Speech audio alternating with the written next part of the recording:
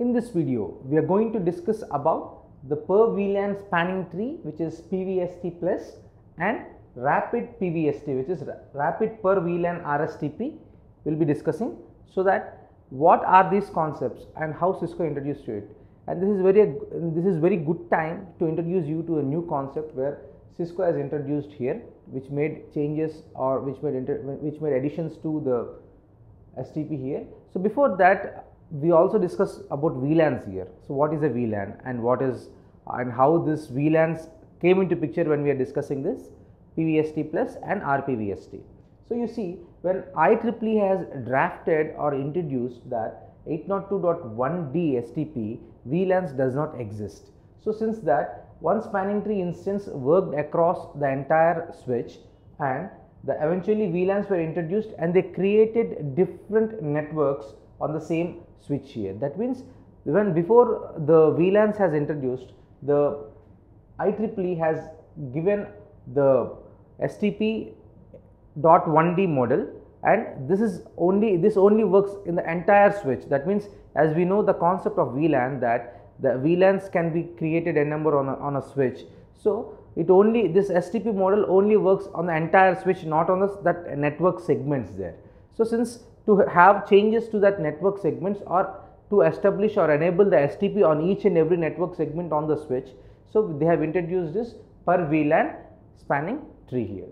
So you see, Per-VLAN STP here, switch A, switch B, switch D and switch C are connected in a network, and you see that the MAC addresses of each switch is given, as well as the two interfaces, which is incoming interface and outgoing interface, are also given with the fast Ethernet.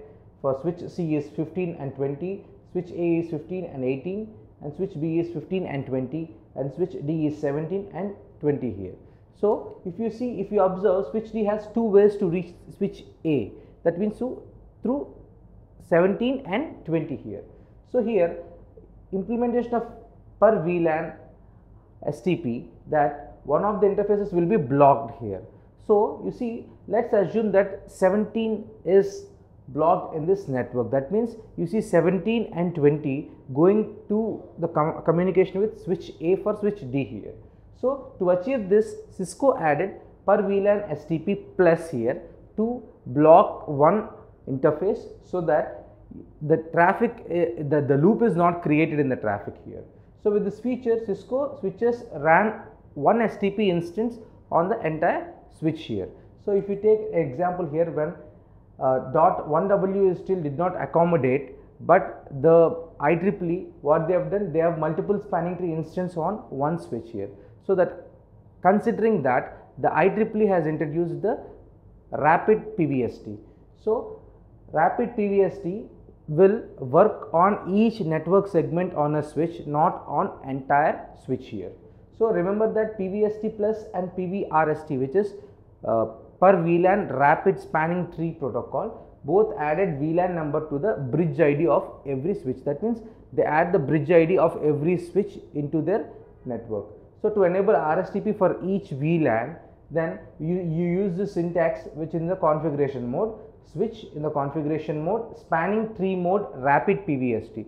So this enables the Rapid-PVST on a switch. So this is all what we needed, is that this works on each and every instance of a network segment in a switch here. So if you see show spanning tree VLAN command, then as per you can verify the spanning tree running on it. So you see here the syntax show spanning tree VLAN 10.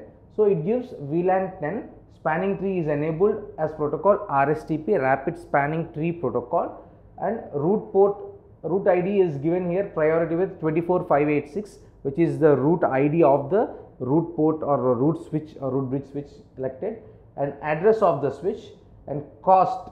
The administrative cost is required to travel to the destination network, and also given as a port fast Ethernet number here clearly, and bridge ID port is given as priority SysID EXT10. So you will be discussing about SysID EXT10 and the bridge ID port here. So you see clearly that two items are the interest in this output. First is the spanning tree protocol, and the second is the SysID EXT10 here. So what are these? So this shows that the bridge priority was configured as 49152. So what is this bridge ID is configured? and VLAN ID is 10 which is added to it. So these are the information which are valuable for the RSTP, and you can, by this you can know which is the root bridge and which are the root and designated ports here. And how can a load balancing be achieved in the network shown? So in the network, what we have discussed about root switch A, switch B, switch C and switch D, how the load balancing is balanced here. So by using that, if you know VLAN 1 and VLAN 5 are being used in the VLAN, so how we can balance the load? So by this following syntax, we can have a load balancing on two VLANs. You can see here how to configure switch A configuration mode, spanning tree VLAN 1 priority 4096. In the same way, switch B configuration mode, spanning tree VLAN 5 priority 4096. So by giving this syntax, that the load is balanced with switch A and switch B also here. So you see, you wanted to check that, so show spanning tree syntax is used. So show spanning tree VLAN 1. So VLAN information is given for one network segment. Spanning tree is enabled as Rapid-STP, and you see the root ID is given, which is 4097, and priority also is given with the address. This is the MAC address of switch A, and also it gives you the interface details, role, status, cost and priority number here. If you see here that FA17 is designated forwarded with 128.1 priority number. So this fast Ethernet 20 is giving us route forward 19 with 128.20 as a priority number here. So going with switch D, show spanning tree VLAN 5. So as we discussed in switch A VLAN 1, so on switch D VLAN 5, if you take, you see the spanning tree is available as RSTP, priority, a root ID priority is given, and address is also given of the switch. And if you see here 17 and 20, that 17 is a route forward and designated forward is 20 with given the priority number. So by this, you know, we can see the root bridge for VLAN 1 is switch A, whereas root bridge for VLAN 5 is switch B. So FA fast Ethernet /20 is the root port for VLAN 1, and fast Ethernet /17 is the root port for VLAN 5 here. So this is about the PVST plus and Rapid-PVST, and how the VLANs are can be configured with the RSTP and the PVST and RPVST, and also you see that how the ports are being blocked in PVST plus.